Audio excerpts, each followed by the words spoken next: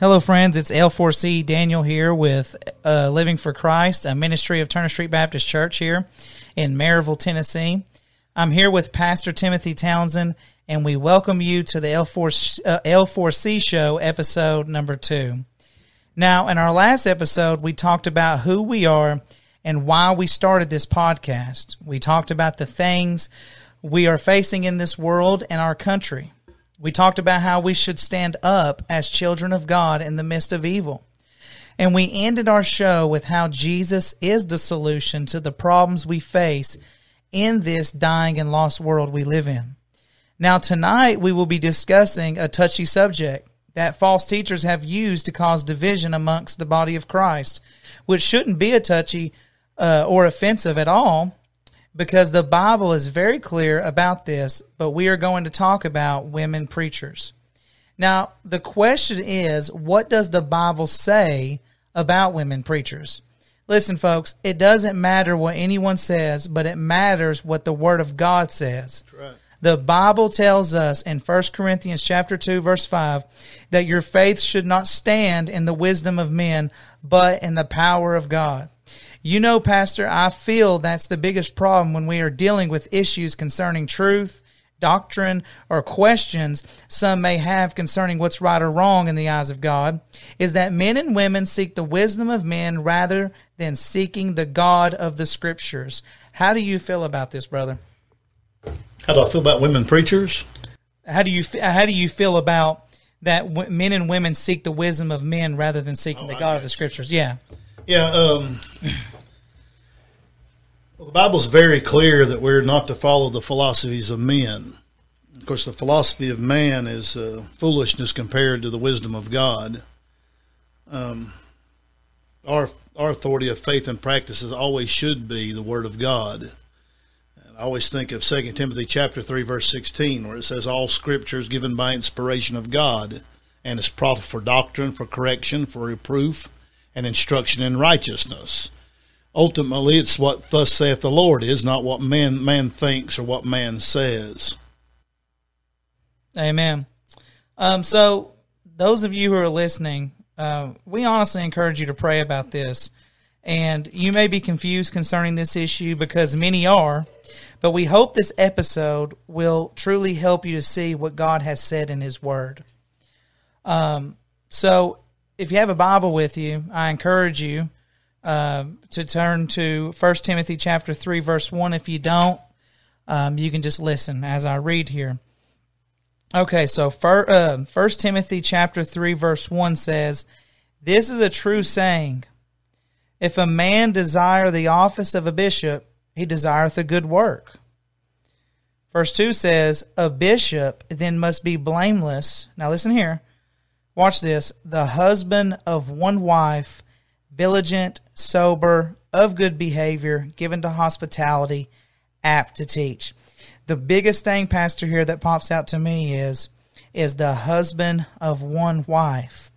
If Paul, who was writing this letter to Timothy and addressing this situation concerning the office of a bishop, if this was important concerning women preachers, why would Paul say the husband of one wife? I mean, if a women preacher, if it was permitted by God for a woman to preach, don't you think that Paul would signify to Timothy that a woman could preach here? Why would he just say a husband of one wife? Yeah, you see what I'm saying? I mean, that always stood out to me too. A woman can't be the husband of one wife unless they're involved in the sin of sodomy, and of course the Bible's very clear about that sin. And of course, marriage is between a man and a woman. I mean, God created Adam and Eve, and like somebody said many years ago, He made Adam and Eve, not Adam and Steve. But the verse though that sticks out to me there is verse 1, where it says, "This is a true saying: if a man desire the office of a bishop, it's a man that desires that office." And it says, he desireth a good work. That pronoun's very important, he. So I think it's very clear there. I don't see why there's any room for any discussion. You either believe the Word of God or you don't. And I know some people like to use the argument that this was written in a different time and for different people.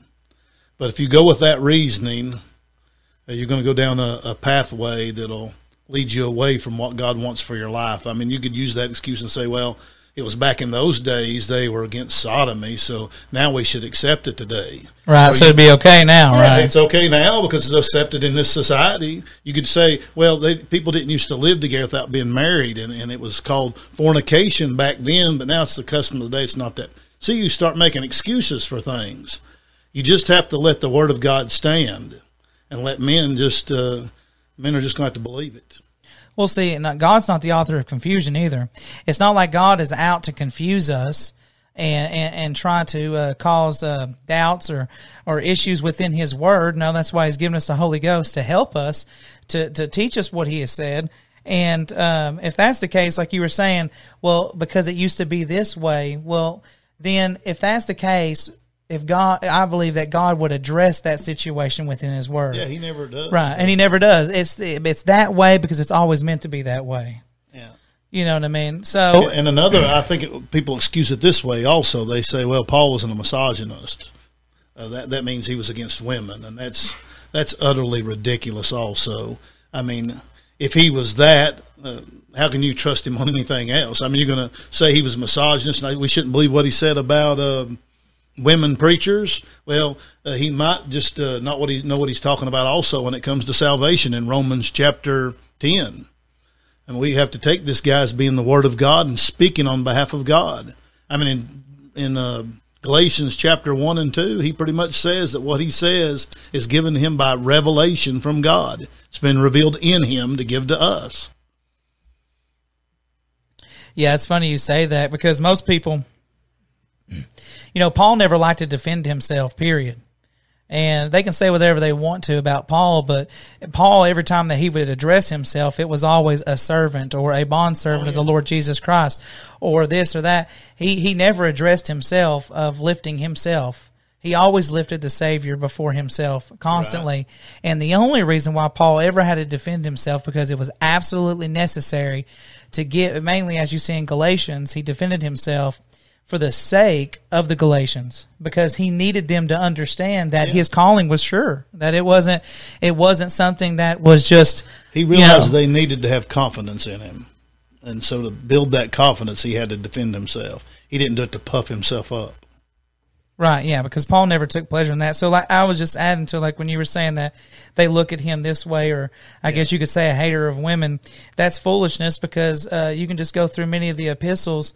And that's what I'm getting to is that it's God speaking through Paul. It's God. So when you look at those who say that, well, Paul was just this or that, well, then they're really directing that towards God, because the Word of God is inspired, and God, through the power of the Holy Spirit, was penning this down through men. Yeah. So, I mean, if you're looking directly to the Scriptures itself, if you can say what you want to say about Paul behind the pen. Maybe who he was behind when he wasn't when he wasn't pinning the Scriptures down. But when it came to the Scriptures itself, he's speaking on behalf of God. He's speaking on behalf of God. All Scripture is given by inspiration of God. That means it's God-breathed. Another interesting thing also, speaking of the Epistle of Romans, how did Paul get the book of Romans to Rome? He used a lady named Phoebe. Lydia was with him oftentimes. He saw the value of women in the ministry, and women are very valuable in the ministry.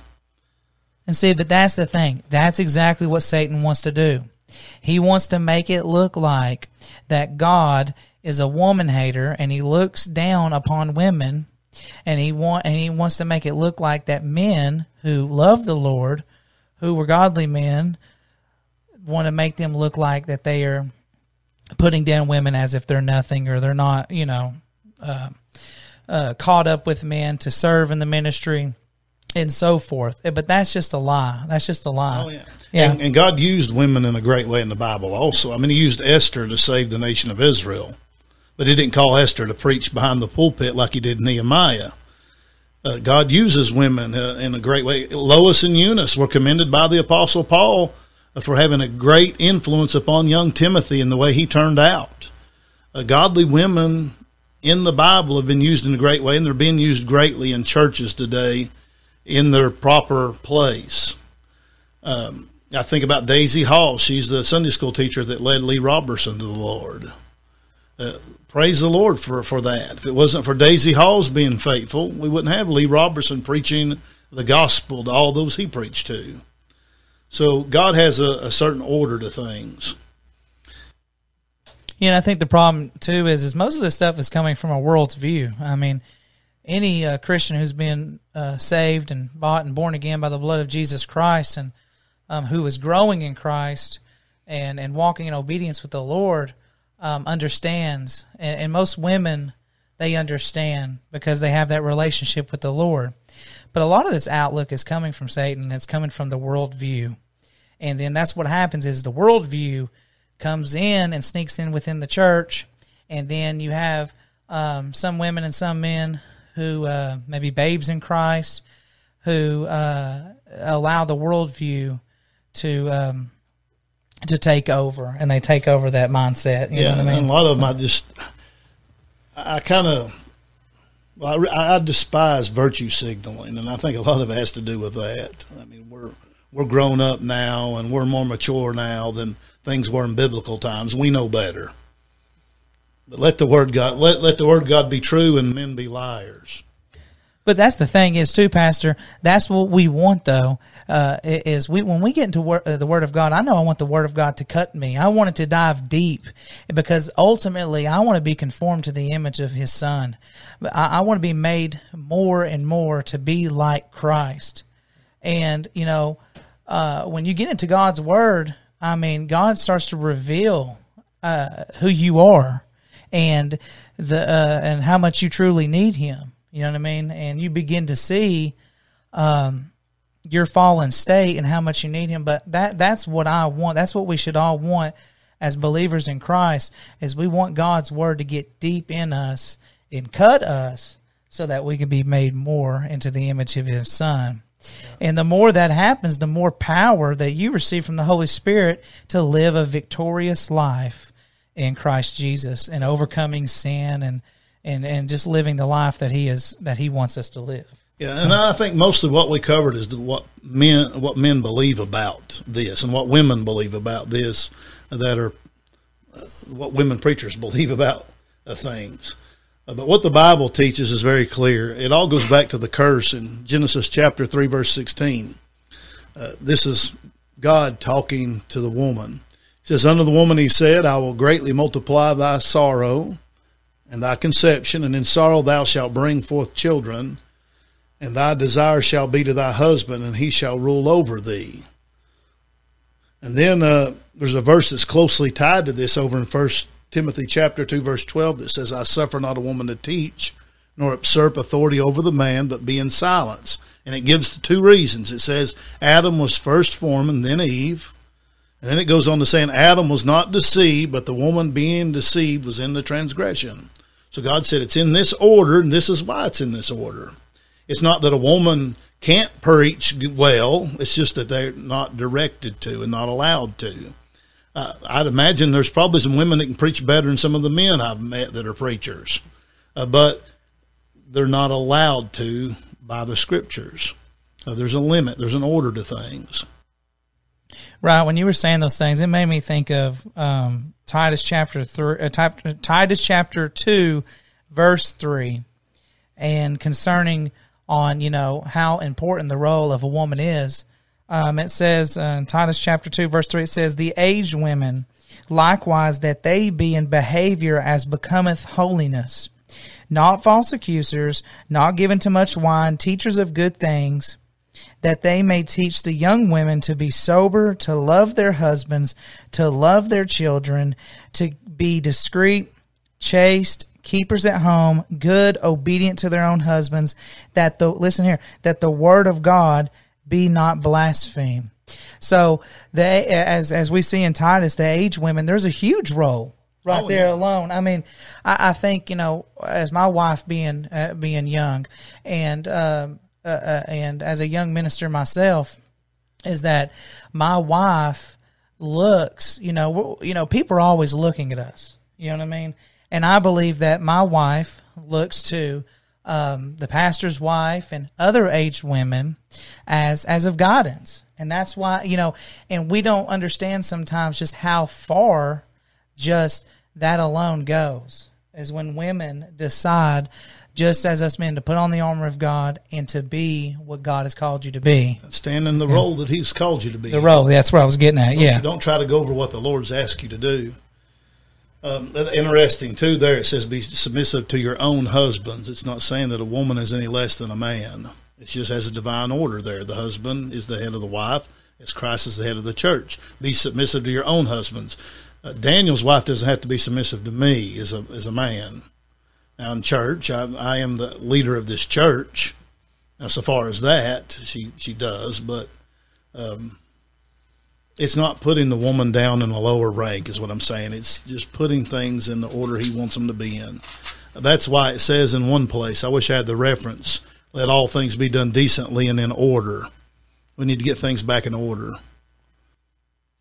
Well, pastors, you know as much as I know, and these days that we're living in, women are definitely, and this goes for men too, but for the sake of the topic of our show is women.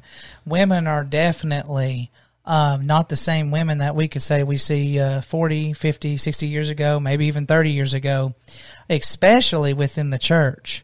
I mean, there's a lot of churches that will say, okay, well, come as you are, and women are coming there dressing just completely immodest and causing the brethren to fall and to look upon them with lust. And it's just so prevalent. And women are just not the same. Women are becoming so dominant over the men, and it's the Satan movement of feminism as well. And it comes from anything. It comes from, not anything. It comes from the world itself. But the problem is I expect these things from the world, those who are lost. But I don't expect this from the children of God. I don't. So. I tell you, another reason for that is weak men. I mean, men just need to be the men. And men are not just, they're not taking their responsibility. Not being the man of the house. They're afraid to hurt their wife too. Kids too, right? I mean, they're not leading. And here's another thing: you see the destruction of that role too. Even if you watch a sitcom, they make the husband look like an idiot. Right. Well, also it's hard, in some instances, some women who truly want to be submissive unto their husbands, and let's say I don't want to say truly want to, or I guess I could say that, but truly want to, and who truly are. It makes it hard for the woman to be submissive unto a husband who doesn't know how to leave and has subjection in his own home. Right. You know what I mean? Have his home, have his children and his wife submissive. You know what I mean? And all on the same page. Yeah. How God sees it fit. Something you always have to clarify when you talk about the submissiveness is the way a husband is supposed to lead. A husband doesn't lead his wife like a master leads a slave. The husband is to love his wife as Christ loved the church. One that loves someone doesn't treat them poorly or like a second-class citizen. A husband should consult his wife before he makes decisions, but the ultimate decision comes with the head of the household, which is the husband. And the Word tells us to be gentle with our wives as well. Submissive. Yes, and Christ, that's the way Christ leads us. And Christ is a servant. When He came as a servant as well. Yeah. And that's how we should, the best word to sum it all, sacrificial love. Towards your wife. And everybody's probably already heard the illustration that God took Eve from the side of Adam and not from the head so he could think he was smarter, or from the foot that he could walk all over, but from the side so she could be with him and complete him and be the helpmeet that she ought to be and he ought to be. And right, it's a beautiful thing. And I love how you said, that us as husbands to love our wives, as Christ loved the church. So you're not going to act like she's horrible. You're not going to try to put her down all the time, and you're going to talk to her and you're going to make her a part of your decisions. But the decisions ultimately come down to the head, which is the husband. One more thing about women preachers. I guess we're about to wrap up. Yes, we're going to go to a song break and then we're going to come back. Yes. Okay, let's just go to the song break then. All right, so we're going to go to a song break here, folks, and then we're going to be right back with you.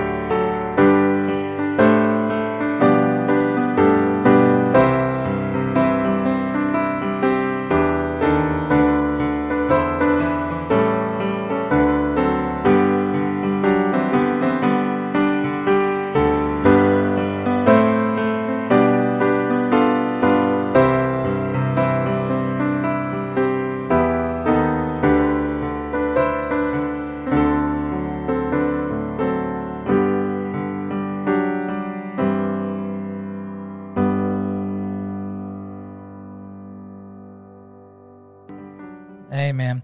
I really like that hymn, because he lives, I can face tomorrow. That's true, Pastor. Because he lives, we can face tomorrow. His grace is sufficient. And I want everyone to know listening that his grace is sufficient for you. Amen. His grace is enough.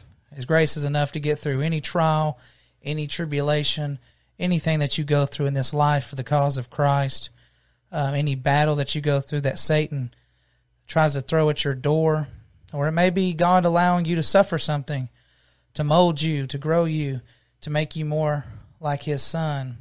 His grace is sufficient. It's enough, always. So, folks, we're going to kind of wrap this up here.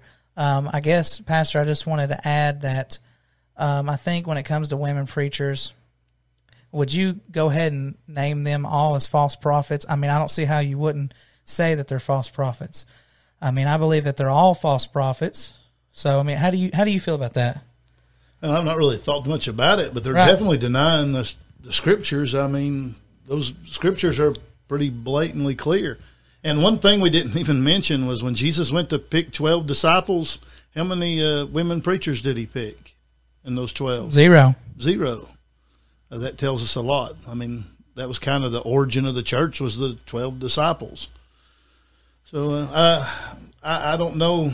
I'm sure some of them have some of it right, maybe the gospel message right, but you're not taking the whole counsel of the word of God.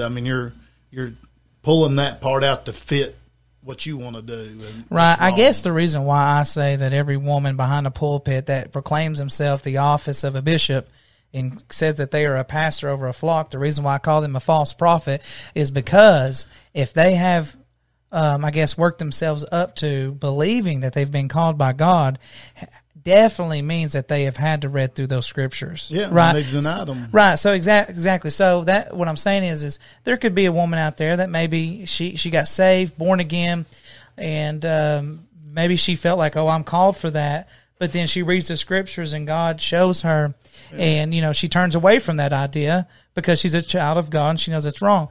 But like I said, these women who are behind the pulpit, they've had to look at these scriptures, and like you said, they have fully denied that, and if they can deny that, what else would they deny? The only provision I can make for it, and it doesn't justify it, is that they went to a church that kind of walked over it for them and kind of explained it off, and they trusted somebody that they interpreted the scriptures for them and led them in that direction. But there's no doubt it's wrong. And right. But as the thing is even though they did that, though, if they're truly born again, they have the Spirit of God working in them. So there has to come a certain point where, God has to be working in them to showing them and convicting them that this is not right. Could this happen too? Say somebody trusted Christ as their Savior, like we knocked on the door, led somebody to Christ, and they moved. We lost track of them, and then all of a sudden they find themselves in a charismatic church that teaches them they can lose their salvation. And somebody starts leading them into believing the Word of God wrongly. But they're still saved because we won them to the Lord and they trusted the Christ themselves. But somebody along the way kind of beguiled them or tricked them. It's kind of like the church in Galatia. Paul taught them right, and then some of these Judaizers come in and start twisting the scriptures. Right, and see, they were still saved, and Paul had to come in and really convince them. And they say, well, you could be a preacher. Well, this scripture says this. Well, it doesn't really mean that. There's a lot of deceivers going out in the world. And somebody, I guess, could be a victim and be deceived and think they're something they're not. And the problem is you know what? And here's another thing. Let's just say which it's not, let's just say if a woman, if God did permit a woman to be a pastor, okay, which we know that's not true. But if it were so, at the end of the day, when we identify false preachers as well and false prophets, we identify by their message as well, what they're preaching, by their fruits, and by the fruit of by their message. You know what I mean? So, and all false prophets, you know what I mean, are going to come with a false gospel, a false message. They may even talk about the death and burial and resurrection, but when it gets down to it, there's going to be somewhere in the midst of the message that's going to corrupt the gospel. Whether it's losing your salvation, whether it's this or whether it's that, there's going to be something in there. And this is the funny thing. All of these mainstream TBN, women preachers, Joyce Meyer, and you name it, they all preach a false message. Period. And so they can say what they want. You know what? If they want to argue at which I know not because I'm trying to be prideful here. It's just because what God's word says, and it's what saith the Lord. There it is. But at the end of the day, if they want to argue with us or argue with you that no, this is what it really says, and they want to take away from God's word and do what they want, then it says fine. But your message is still corrupt. Exactly. So you can say that you're called by God to be a pastor behind the pulpit, and we know that's a lie from hell itself. But you can say that all day, but your message is still corrupt. Right. And so that's what we're seeing from these women preachers in mainstream. That's all high on feminism. It's all about disobeying your husbands, and that you can be as high. This is what really bothers me, Pastor. I'm sorry, I'm just kind of getting upset, but this is really bothering me. If you look in the scriptures, that when you say a woman is called, when a woman or they say women are called to be preachers, it really just kind of disregards all the other scriptures about the woman be subjected to the husband. And you're putting a contradiction in the scriptures. Exactly. God's not going to call somebody he knows is wrong, and somebody so disobedient to what his word says. Right. So, there's no such thing as a woman preacher. Right. And if that offends somebody, it just offends somebody. God's word should offend us. God called women preachers. Right. Well, God's word should offend us, right? The thing is, I love my son, right? And even though if I tell him the truth, I know it's going to hurt him because maybe he just doesn't understand. Or maybe he does understand, but he knows he's doing wrong, and he just doesn't want to be exposed of what he's doing. But if I love him, I'm going to come to him with the truth, because I know at the end of the day, the truth is what's going to set him free and heal him. Yeah.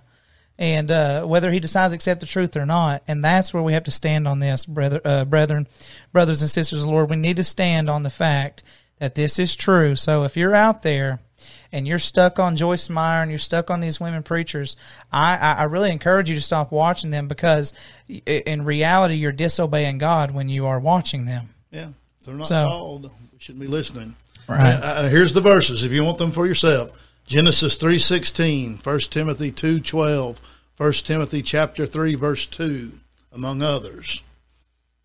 And here's the thing too: if we can't stand for the Word of God and what it says and the doctrines of the Bible, then if we can't stand for this little issue, we're not going to be able to stand for a lot. Then, you know what I mean? And it's not just when it comes to the role of men and women in the body of Christ as children of God, whether it's salvation, whether it's how we assemble, whatever it is, everything that we do in our mind should be with God's word. You know what I mean? And it's our measuring stick. Right. And if you just apply the word of God, if you just preach what it says, I told somebody, it might have been you, Pastor, but here at church, we don't need no famous circus band. We don't need all this stuff. All we need is the Word of God to be preached, and God will do the rest. I mean, so that's what will change America, and that's what will change lives, and souls will be saved when the Word of God is being preached. Because I tell you, you get behind a pulpit and you have a man who decides to humble himself and put him behind the cross of Jesus Christ and count himself as nothing, and just preach the Word of God, you'll see a lot of things happen. So, folks, I really hope this really helped you. Also, if you could, please like our Facebook. This is the Living for Christ, like I said, a ministry of Turner Street Baptist Church. Like this video, share it as well, because it helps get the message out. Also, our main page, Turner Street Baptist Church in Maryville, Tennessee. Like that page as well if you can, share it, and also go to our YouTube page. Our YouTube page is found on Turner Street Baptist Church Facebook page.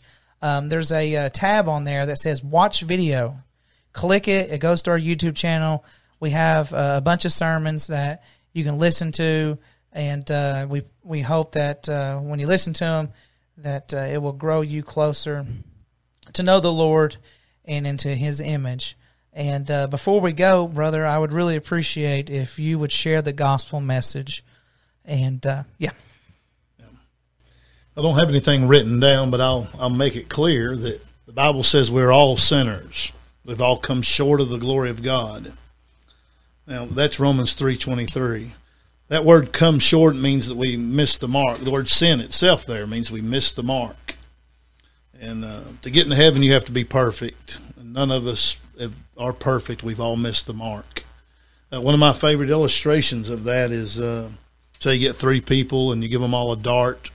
You say, I want you to throw that dart and hit the bullseye. And the first person throws their dart and it hits the wall. It misses the dartboard. And then the second one throws their dart and it hits the very edge right inside the outside ring of the dartboard. Then the third person throws it and it hits just outside of the metal ring around the bullseye. I could say those 3, which one of you did what I said and hit the bullseye? Well, the guy that hit right next to the bullseye said, well, I got the closest.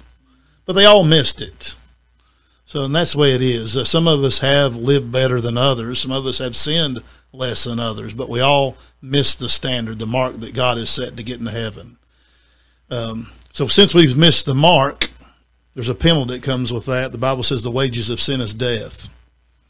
When I think of wages, I think of a paycheck. If I work all week, at the end of the week, I go to the office to get my check. That's my wages. That's what I've earned. I put in the hours. My wages is to get what I earned. But likewise, our whole life we've sinned. We've sinned after sin after sin. And our wages for that sin is death. And it doesn't say we have to send so many hours to get a paycheck or work so many hours to get a paycheck. But since we've sinned, if it would just be one sin, we still have wages. And the wages for one sin is death, as well as the wages of 1,000,000 sins is death. We've all missed the mark. So that leaves us in a bad spot. So I'm glad that what it says in Romans chapter 10.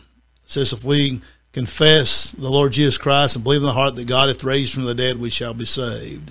For with the heart man believeth unto righteousness, with the mouth confession is made unto salvation. So we must believe that Jesus died on the cross for our sins as our sacrifice, and that he rose again from the dead, and simply ask him with a sincere heart to save us, and he will. And that's really the gospel.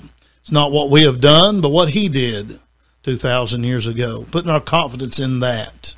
It's not some little magical prayer we say that saves us. It's us putting our confidence in him and asking us to save him. So if you want to be saved and you want more information on this, send us a message. We'll be more than happy to explain it better to you. God bless. Yes, amen. So before we go, we're going to have a word of prayer. And again, I just want to add what Pastor said. If you heard that message, you heard the gospel, and you called upon the name of Jesus, it may not be now. I encourage you now, because the Bible says today is the day of salvation. Definitely wouldn't wait 5 minutes, or that's what Satan wants to do. He wants you to wait, just wait and wait and wait.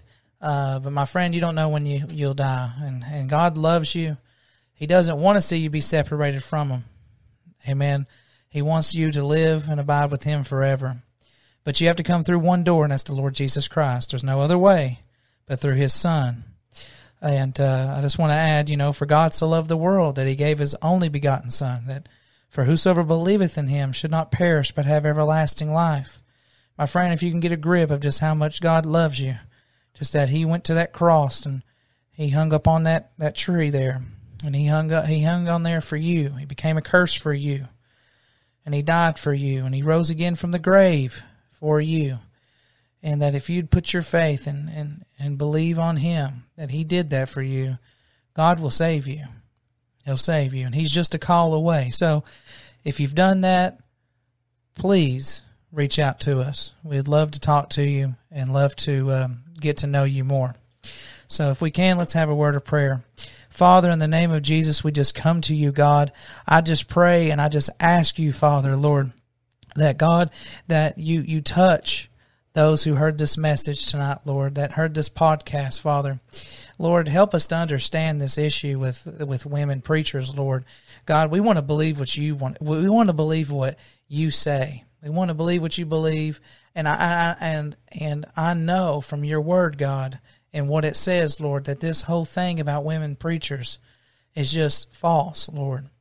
And Lord, I just ask you, if there's someone out there struggling with this issue, Lord, that you set them free from it, that you help them, Lord, that they'll be able to live in freedom in you, and they'll be able to live in obedience to you. And Father, I just pray, God, that especially towards the end when we share the gospel message, Lord God, that if there be anyone that hears this message, Lord, that they'll call upon your Son. And Father, we just ask of you and these things. In Jesus' name we pray. Amen.